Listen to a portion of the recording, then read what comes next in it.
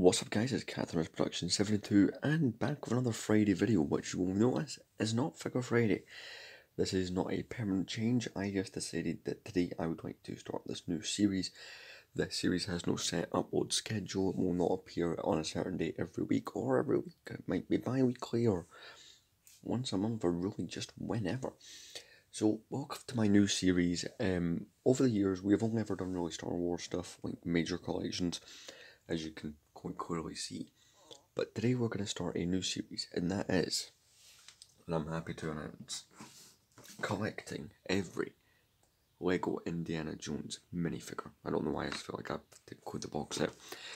So in total, according to Brickset, there is 47 Indiana Jones minifigures. Now that's only ranging from 2008 till 2009, the original run of the sets, and then of course it disappeared for 14 years, but here in April of 2023, so in basically less than 2 months, we have the new sets dropping, which means new minifigures to add to the collection. So I thought now would be the ideal time to, start off a new series, collecting every Indiana Jones minifigure ever made. Because this year I'm kind of focusing on minifigures mostly as part of my collecting. One of my favourite things about this year so far was the light up Mace Windu. But that's besides the point. So in this episode, before filming, I already had 2 minifigures from the theme, and in preparation for this new series, I have bought another 3. I've also got a stand going, and I'll explain my whole system. Let's jump right into that. So here's a stand. It can hold basically over 100 figures, which is ideal. I don't know if we'll need that much space, but I've kind of got an organizational system. So I already had a couple minifigures. We have the original Indiana Jones, which is from Quarter Brickset, is the very first minifigure, which is a really nice minifigure. Got the whip, gun, the satchel. The new one will have a hat hair combo. So this is a really cool minifigure overall, and he will be up the top. Because up the top will be the Raiders of the Lost Ark section. Looks really good up there. The reason he goes in that exact spot is, the way I'm going to be doing this, at least to start off with, and then eventually I might just do it by minifig number. Although right now, until I get a whole bunch of them, I'm going to organise them by movie. So it's going to be these 2 rows: Bridge of the Lost Ark, a space, Temple of Doom, a space, The Last Crusade, space, Kingdom of the Crystal Skull, space, and then this whole bottom bit will be devoted to the new movie, that section down there. So the other minifigure that I've already had was the second one, at least in a Quantum Brickset, and it is the Henry Jones Sr., the one with the grey safari hat. He also had the tan one, which is more accurate to the movie. They're really cool minifigure. The umbrella, the briefcase, the little book, which is all part of that movie as well. So real cool minifigure. So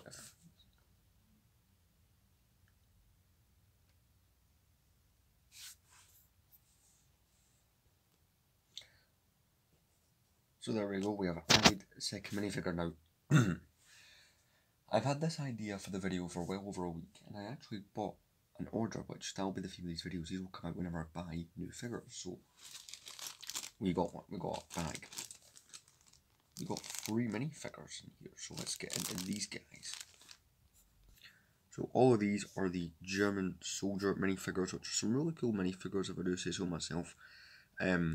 Lego don't do things like soldiers or anything to do with war, so it's kind of cool that we got these. And his gun fell off, pretty cool gun. And something that's really cool, this will be returning with the new sets. We're getting the German pilot in one of the sets. So the way these minifigures will work, and there's 2 more of them, all different variants. So basically the bottom row will be, bad guys. So I'm going to put that up there. Like the top, for each section of 2 rows, top row good guys, bottom row bad guys. One will go in from one side, one will come from the other. Plus it kind of adds variety. Got another one, different. The hats, torsos and legs are the same, but it's really just the difference of the face. And this one's got a face. This is like the one I just showed before. this face appears a lot in the Lego Star Wars theme, you know, on Imperial officers and stuff like that, so it's kind of cool. Again, kind of reflective printing on like the belt buckle and stuff, so I do like that. Put them up there. And the last one for this video is this minifigure here. Some of the minifigure faces in the end ones were quite weird. A good example right here of one of the stranger ones. Again, he's got that long gun, no background because this is from 2008. All three of these minifigures are from the set Race for the Stolen Treasure. So I think this is a pretty good start to my goal. I don't really know when this will be completed. Here we are. Out of the 47 that are listed, this is not including new minifigures, is what I've been able to obtain so far, and honestly, it's not looking too bad. Especially that, you know, I've got some stuff. I would like to try and, for the next video, add some stuff from the other movies. Because basically I have something from Raiders of the Lost Ark, I have The Last Crusade, so I need to get something from the Temple of Doom and Kingdom of the Crystal Skull. So one of those movies will get a little bit of a fill for the next video. Again, a part of me is thinking about just organising these via the minifigure number. I think all of these would end up in the same row if I did that. I don't know, I kind of like this little bit of a spaced out look we got going. So, this probably begs the question, what minifigure will be coming next, and when will the next episode be? Sorry, I wrote there. Well, the next episode I plan to have probably towards the end of February. When will this be done? I don't know. I've not really thought about it. The next minifigure I get, like I said, will probably be something from one of the movies. I'm going to try and work on getting more of the soldier variants for like the Germans and the Russians, which were, you know, in a lot of sense. Probably go after some of the cheaper ones first to try and knock a few of them out.